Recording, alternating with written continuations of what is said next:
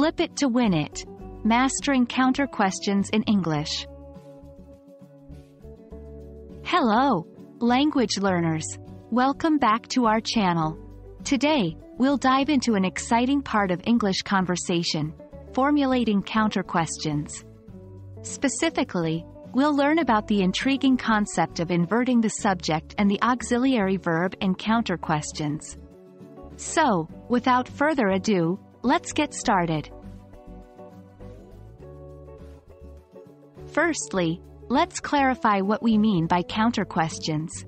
In conversations, when you answer a question with another question, you're using a counter question. It's a brilliant tool to keep conversations flowing and to extract more information.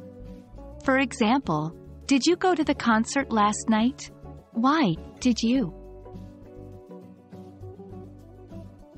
Before we dive into the main topic, it's crucial to understand the usual placement of subject and auxiliary verb in questions. In English, questions often start with an auxiliary verb, do, have, can, etc., followed by the subject, and then the main verb. For example, do you like pizza? Have you seen this movie? Now, we're at the heart of our discussion, inverting the subject and the auxiliary verb. It's a fascinating feature of English, particularly useful in counter questions. Usually, we maintain the same order in our counter questions, like, did you go to the concert? Did you?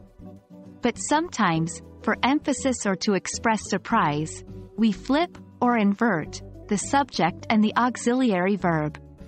You went to the concert, did I? Let's look at more examples to make this concept clearer. 1. You didn't tell him the truth. Did I not? 2. She can't swim, can't she? 3. They have left already, have they?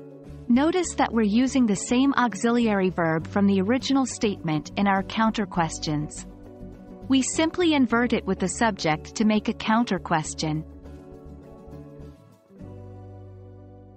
That's it for today, folks.